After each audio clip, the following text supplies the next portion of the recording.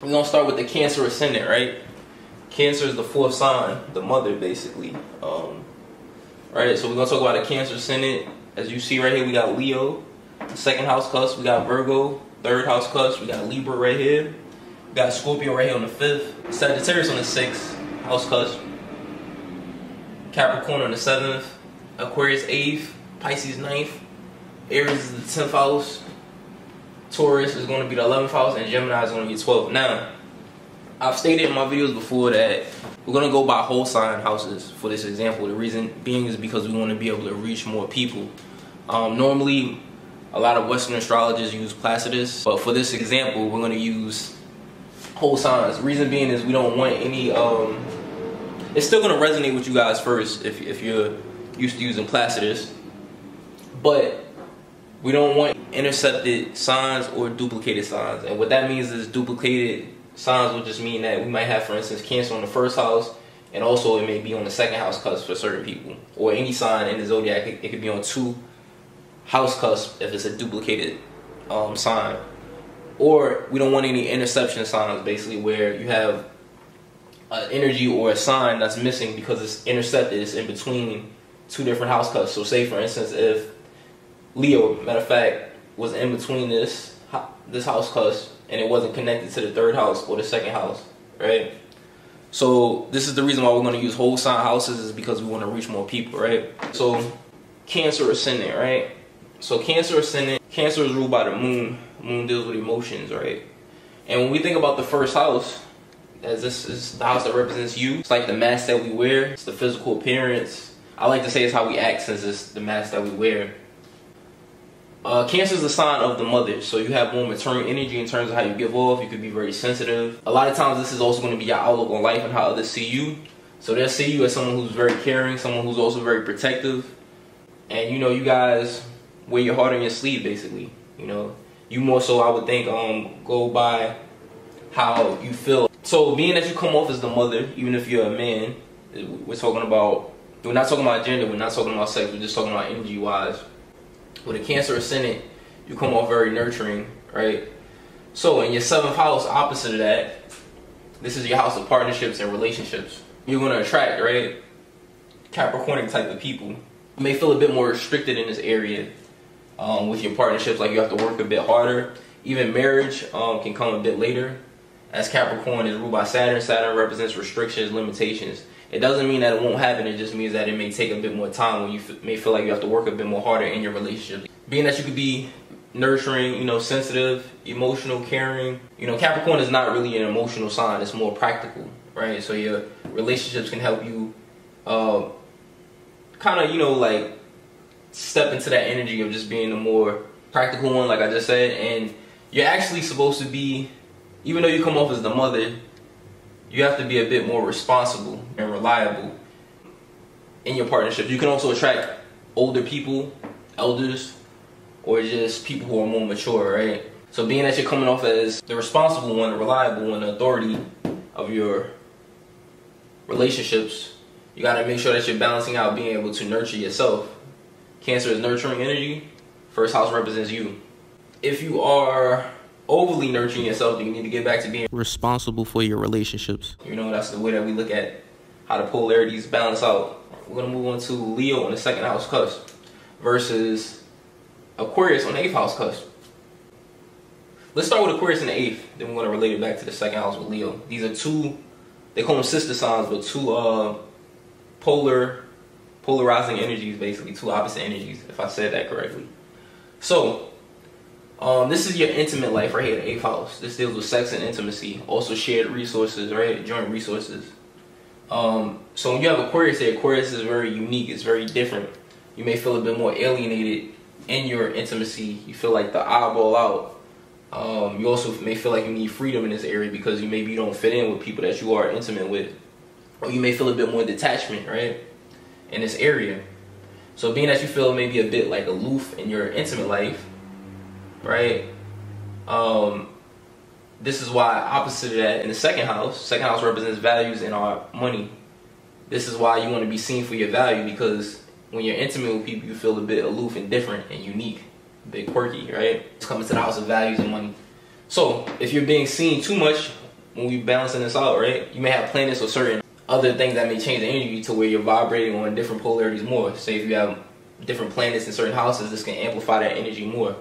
Now, if you're being seen too much for your values, right? Because it's saying you want to be seen for your values, or you value being seen, then you need to go towards, if you're doing this too much, you need to go towards 8th house.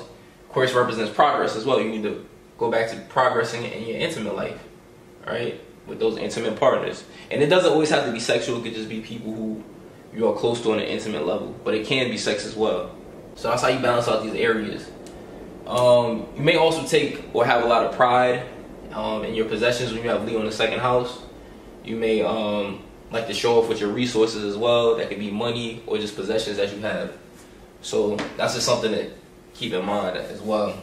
We got Virgo in the 3rd house versus Pisces on the 9th house.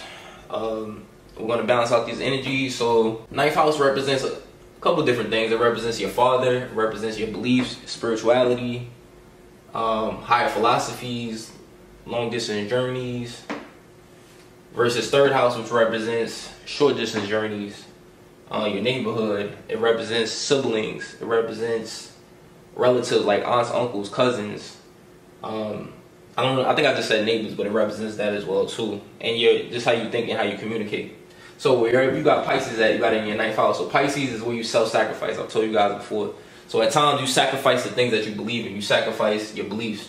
So being that you sacrifice your beliefs, you need to self-improve and work, which is Virgo energy, on your communication and your thoughts, how you express yourself. Virgo deals with self-improvement. Pisces deals with self-sacrifice. All right. So also 9th house, it deals with like I said, I told you it deals with long distance journeys. So Pisces is also a very giving energy. You may give and also fantasize, because Pisces kind of can deal with, it's ruled by Neptune, it can deal with dreams. So you may fantasize and also give your energy towards like long distance travels, maybe traveling overseas, right? So if you're doing that, then you need to self-improve with your in areas that deal with your neighborhood, your relatives. Make sure you're still improving in this area and that you're not losing connection, basically. Now, Virgo could be a very critical energy, right? Virgo represents a very, very nitpicky, very judgmental type of energy. When it's coming into the house of your mind, you guys can be very, just critical, right? You can analyze every little thing. Even since it's coming to the house of relatives, neighbors, siblings, aunts, uncles, cousins, you may be a bit judgmental in this area, right? So if you're being too overly judgmental and critical of these people, of these individuals, be mindful of that and try to work on it, because you can attract that same energy you're giving off. There may be some things also too that you don't know about your father. 9th house represents the father. Pisces represents illusions. He may have been the type that put up facades, maybe there's certain parts of himself that he didn't know, so in return you didn't know him as well. You know, usually that's how the energy shows up as well. But he could also be a very giving person, but yeah, it's just some things to where could be some illusions around him and you knowing him. Let's go to Libra on the 4th versus Aries on the 10th. So when we got Libra on the 4th and Aries on the 10th house, 4th house is your private life. 10th house is your public image, your reputation, your career. This is home as well, and your feelings as well too. So 10th house, we'll jump up to the 10th house. You got Aries here, right? You need to be very initiating, even independent, and the head, the leader of your career, basically. You may find that you have 10th house represents authority figures like bosses and supervisors. So you may find that you guys attract some type of competitiveness. It will either play out through like conflicts and quarrels, or it could be just a bit of selfishness that you would attract. So you may move more independent, right, in your career, in the world, because this house can represent the world too, in your public image. So Aries is a warrior energy, being that you guys can be the type that are going through war to kind of like be the head of your career, or selfishness from other people, right? You need to make sure that you have balance, peace, harmony in your private life, in your home, because you could be going through war in the outer world in your career. So you need to just have that peace, which is what Libra represents balance. You need to be balanced in your home life. Also, 4th house is your emotions. So for emotional fulfillment, you need to be balanced, basically. If you find that you're going through war in the outer world. We'll go to Scorpio on your 5th house versus Taurus on the 11th house. Let's go with the Scorpio energy in the 5th house first, right? So wherever Scorpio is at, I told you guys it's kind of where going through transformations, evolution. You may also go through power struggles. Wherever Scorpio is at, you can attract fuckery. So this is coming into the house of dating. It's also coming into the house that represents children, but in particular your first child. So you may find that people that you date and in your romantic life, it may be some power struggles. It may be some manipulation here in terms of partners that you would attract in this area. So you may move more secretly in this area, and even how you self-express is saying that you self-express like a Scorpio. Besides your sun sign, I kind of look at the 5th house as an indication of the sun sign too, because it's the house of Leo and the sun. Right, so this is kind of how you self-express. You come off as a Scorpio, more private, more of a mystery, more secretive, especially with people you date, and also it could be with your children. You may have some issues in this area with your first child. Let's see, what do I want to say? But also one of the positive sides is that you can go through evolution. You can go through deep change with people that you love. They may help you actually transform. We'll go to your 11th house. 11th house, you got Taurus here.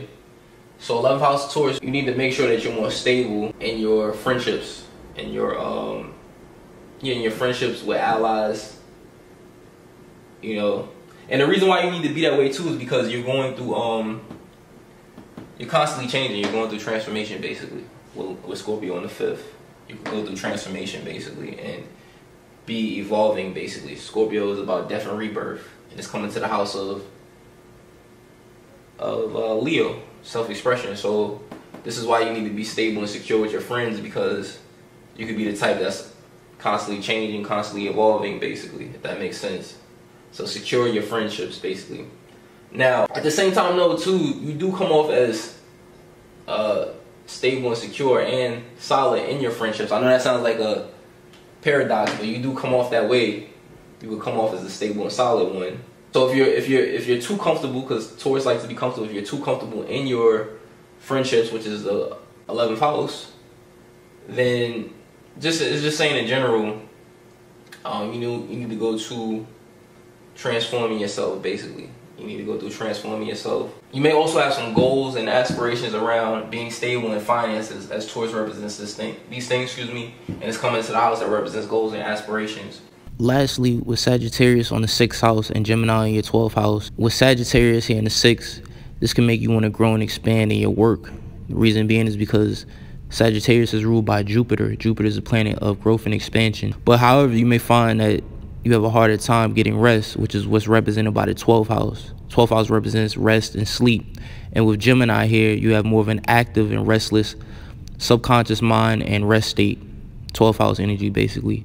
It's about finding balance between these two areas in terms of you wanting to work and grow, which is the 6th house, and also what you do in private and rest and kind of like behind the scenes, which is that Gemini energy.